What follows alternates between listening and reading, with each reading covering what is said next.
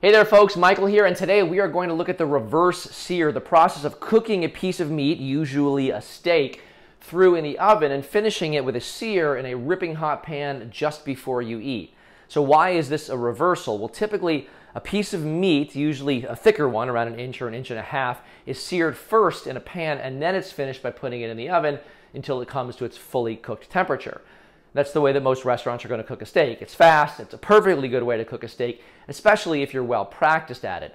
The hard part is going to be controlling the internal temperature of the meat. Because the heat in the pan is so high so that you can get that nice crust, it's much easier to overcook the steak, shooting past your rare or your medium into that very sad and grayish medium well territory. But by reversing the process, by placing the steak in the oven first until it's partially cooked, and finishing in the pan offers some very important and distinct advantages, especially for a home cook. For one, it's much more forgiving. In a low oven, the temperature of the meat rises more slowly, meaning you have more leeway. The temperature is not going to rise so quickly that if you look away for 30 seconds, you're going to miss your window completely.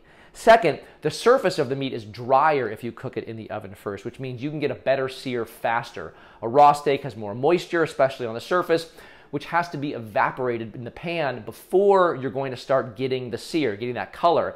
And that matters because the clock starts ticking on the internal temperature, whether you're getting a sear or not.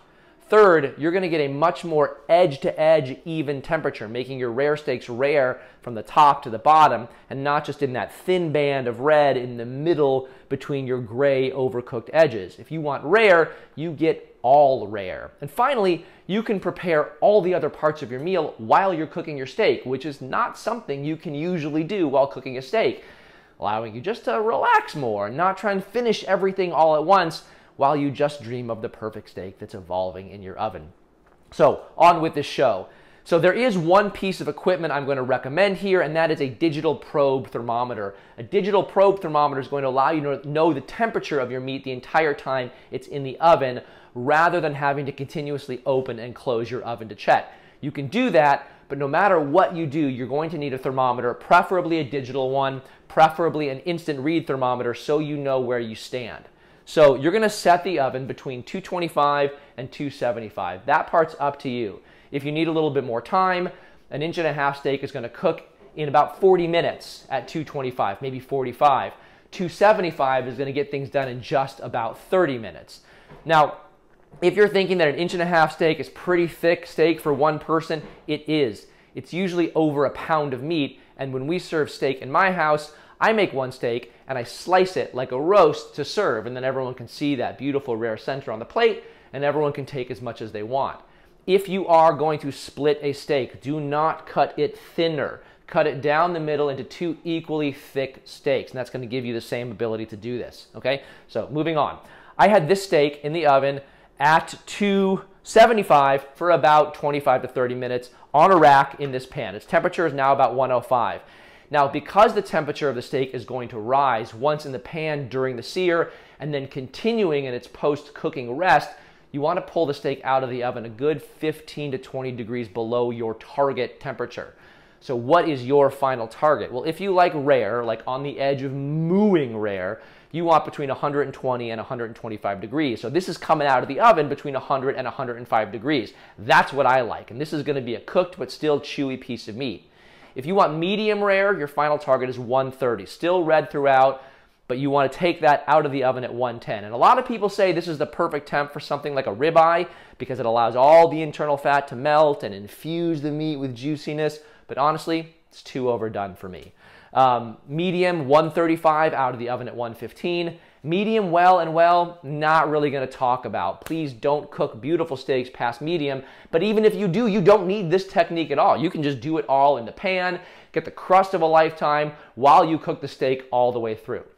Okay, so now that this steak is out, you can see that the surface is much drier and it's ready to sear. I seasoned it before it went in the oven. This is a really great way to season because red meat is really best seasoned 45 minutes in advance. It allows the salt and the moisture to interact, and it ends up seasoning the meat internally as well as on the surface.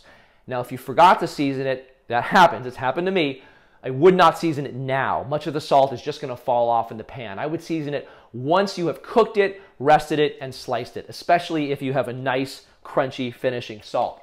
Now, I've been heating this cast iron pan for about 5 to 10 minutes now. Put in a little oil, you can see that it starts to smoke. Now, I put the steak in with that top dry surface down. That is the presentation side. Always cook presentation side first. That other side never turns out quite as nice. Now, you may also sometimes get a little moisture on the underside of the steak while it cooks in the oven, and you can pat that dry while the first side cooks. There are a couple of schools of thought on searing meat. Some people say do not touch that piece of meat once it hits the pan. If you're going to do that, leave it for 2 to 2.5 minutes before you flip it, and that should do it. Second side for 90 seconds to 2 minutes. At that point, you'll check the temperature. If you have some leeway, if the temperature is more than 5 to 10 degrees below your target, you're going to sear that presentation side just a little bit more. So now personally, I am a steak flipper. I leave the first side for about a minute, and then I flip it and let it sit for another minute. And then I flip it every 30 seconds until I'm done, which again is 5 to 10 degrees below my target. The rest of the cooking is going to happen as the steak rests, 5 to 10 minutes on a cutting board. So why am I so OCD about flipping? Well, think about it. In addition to browning, the heat is penetrating the meat, and we just spent 30 to 45 minutes keeping that heat from penetrating the meat.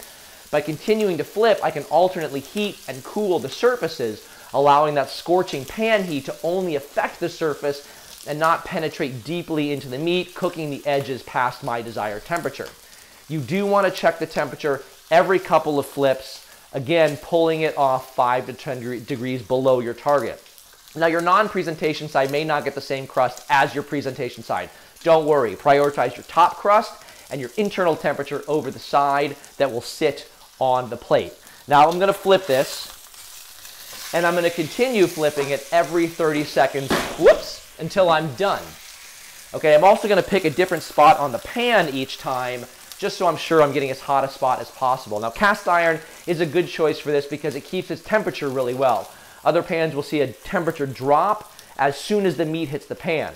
Now, I like the double flip because it's also fun to watch the color develop along with each flip, and I know that I'm getting close without having to wait the 2 or 2.5 minutes to see it. So here again, I'm continuing to flip. Already got great color. So what is the resting part about? Well, because heating meat squeezes the juices towards the edges, allowing it to sit for a few minutes will allow those juices to redistribute more evenly back through the meat. It's also going to finish cooking on the cutting board. If you take the steak up to the temperature you want to eat it at while it's in the pan, it's going to be overcooked by the time you eat it. You also want a steak that's a little bit cooler than ripping hot when it's time to eat. Meat served a little cooler will have a little more flavor to you. You'll be able to taste it better than hot out of the pan. Okay. So this is 112 now. I'm going to remove this from the pan and let it sit on the cutting board for at least 5 minutes, okay? So give me 5 minutes and we're going to cut this baby open and see what we've got. Okay, so while the steak is resting, I just wanted to give you a chance to see it. It's got a really nice color on the outside. You see how that middle isn't quite as evenly done as the edges are? There's actually a good argument to be made for the first minute or so of searing, pressing down on the steak with a spatula or something like that to make sure the entire part of the meat stays in contact with the hot oil and the hot pan. But that's the kind of color I can get on the meat in just a couple of minutes in a really searing hot cast iron pan. So here we are. I cut into the steak, and you can see that the steak is pretty much rare from edge to edge. It's also got a really nice crust, which is not just for looks. It's going to add the flavor that you want to your steak.